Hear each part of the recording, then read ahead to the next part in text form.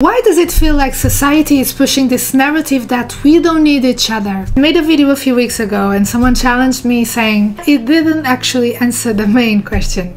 Why does society want you to hate men? They even called it pure clickbait. While I think the video was somewhat related to the title, I admit it didn't fully address the core question. I'm here, ready to debunk this idea once and for all. Women are constantly told they are empowered, self-sufficient, that they don't need a man. And men are often hearing the same in reverse. But honestly, it's a setup. This idea that we can live completely isolated lives without each other isn't real. And it's not doing us any favors. Let's get into what's really going on here. You hear all the time women saying they are happier, more empowered without men, and men doing the same about women. But the truth is, we complement each other. We all bring different strengths, perspectives, and support that can create a whole.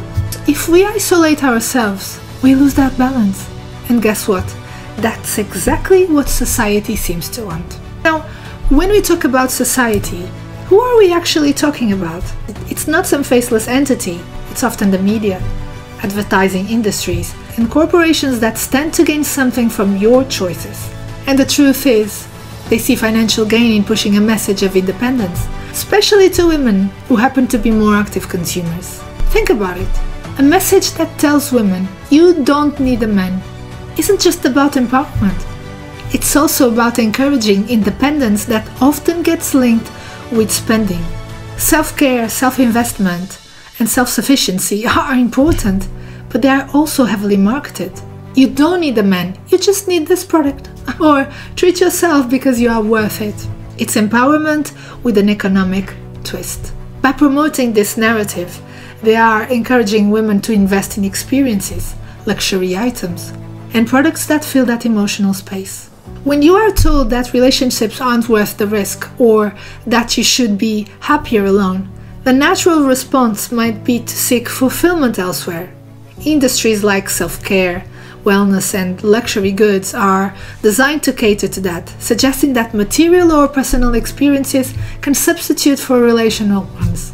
Instead of seeking support and happiness from a partner, the consumer cultures subtly suggest that you can buy that feeling instead. And it goes further. Brands market certain lifestyles almost like an identity package. Buy this, look like this, and you're empowered. Consumption becomes a part of your self-image, a way to affirm that you are independent and successful. But of course, it's a cycle. You buy into these products to feel independent, but in a way, it can make real relationships feel secondary or even unnecessary. This goes for men and goes for women. Society has made a habit of equating interdependence with self-worth, often downplaying the value of relationships. But we are social beings. Building healthy relationships doesn't undermine your independence, it complements it.